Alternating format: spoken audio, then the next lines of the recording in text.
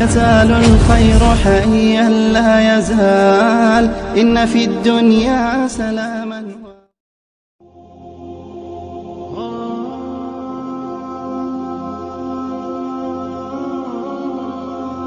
لزوم الصمت وحفظ اللسان، د جبی حفاظت او غلی کې ناسته. تم سړی چې د عقل خاوني د صفت پاغه کې دنه یي. رسول صلی الله علیه وسلم په حدیث کې من کان یؤمن بالله واليوم الاخر، څوک چې په الله باندې او په آخرت باندې ایمان ساتي نو د خبرې ته وکړي فليقل خيرا، نو خبرې دي کوي. خبرې سړي چې دین سره تعلق ساتي ضرورتي د دې کوي. دویم اختیار شته یا رسول الله؟ نو دویم نشتی. او لیصمت، یا غلی کیږي، یا به خبرې کوي او یا به غلی کینی. دا د رسول صلی الله علیه وسلم نصیحت دی د عقل خاوندانو ته. کوم سړی چې ډېر غلی ناشي او پالتو خبرې نه کوي، دل الله یو وقار او عزت ورکړي. او کوم سړی چې پالتو ګرځېږي خبرې ډېرې کوي، نه دې خلکو ته بې عقله ښکاري. یا د دین په باره کې خبرې کوه، یا خبره کو چې ضرورت وته دی، او چې پالتو خبرې ګوتې به کې مو په دې کې به ستا دپاره خیر. رب العالمین سوی إن السمع والبصر والفؤاد كل أولئك كان عنه مسؤولا. الله إذا استرقوا بارك، والبصر السمع غوغنا، البصر استرقي، والفؤاد دازغنا، كل أولئك كان عنه مسؤولا. درس بتپوس کیر. نو کوم سړی چې خبر ډیری کوي حساب کتاب دروند دی، او کوم سړی چې خبر ډیری نه کوي حساب کتاب لند دی. اوس سړی د الله د دین مبارک لګیا دی، حساب کتاب اوسره شتي، خو دې خبرو ته فائدہ ملوي.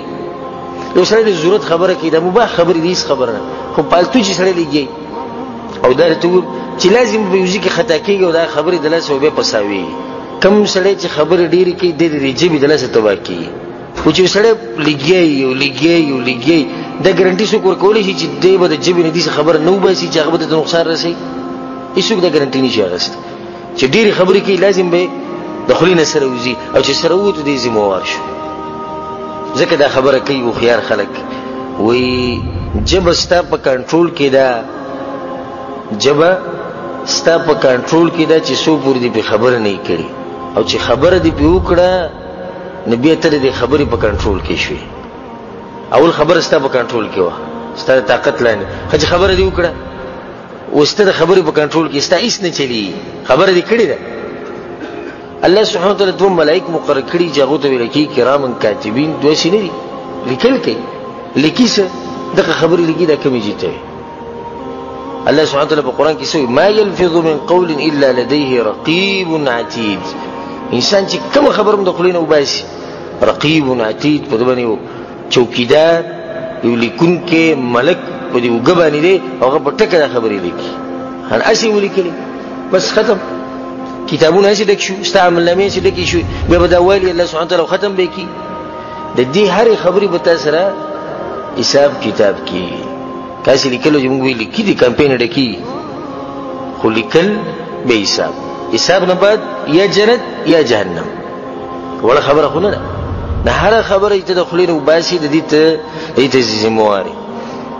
لقمان حکیم خپل زوی ته چې وصیت کوو نو یو وصیت ورته دا کړی و، وی حکمت ته ټول ونه ښیم. د هغوی پلار ټول حکمت راته څنګه ښه وي، په یو ټکي به ته ټول حکمت وښیم.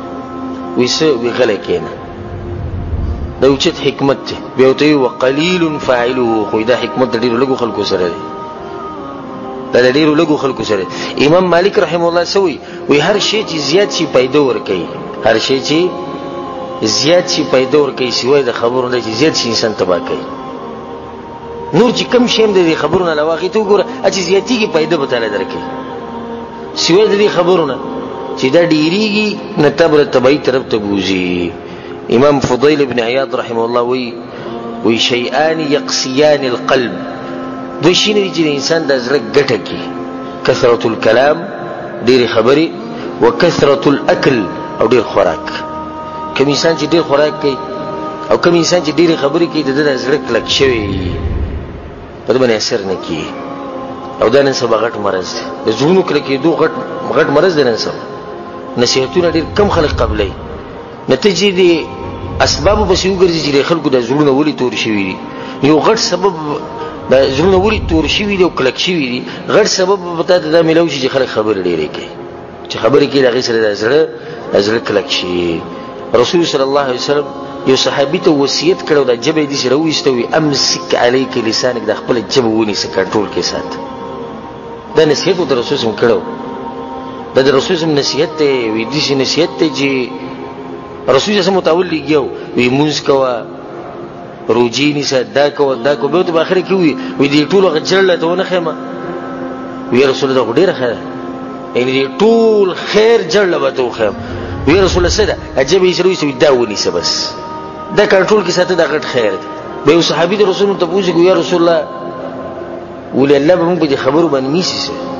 رسول الله صلی الله علیه وسلم وی جهنم ته به داخله ډیر ولېږي دي جبو دلاس غالبا خلک چې جهنم ته ځي هغه به د جبې دلاس شي.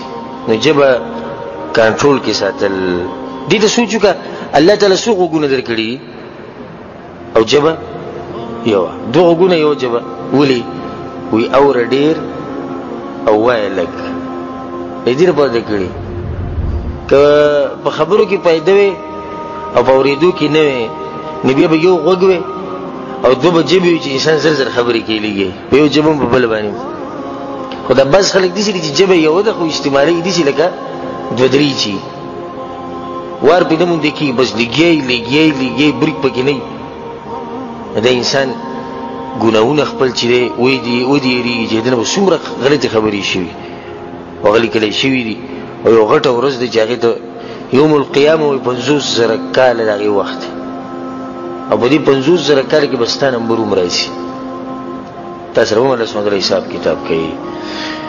د حدیث دی علماء الله سبحانه وتعالى بس یو تقوا یو په ور کړی هغه وجه چې د الله د پیغمبر سره د خبرو حفاظت کوي چې ګړي اوچت خلک دي. نه هغه د باز کسانو حدیثونه نه دی اغستی یعنی پلانې کسته حدیث وته یاد وې دنه موږ حدیث نه ولي وې دې خبر ډیری کوي یعنی د خبرو د ډیروالو د لاسه دنه غ حدیث پر خو دی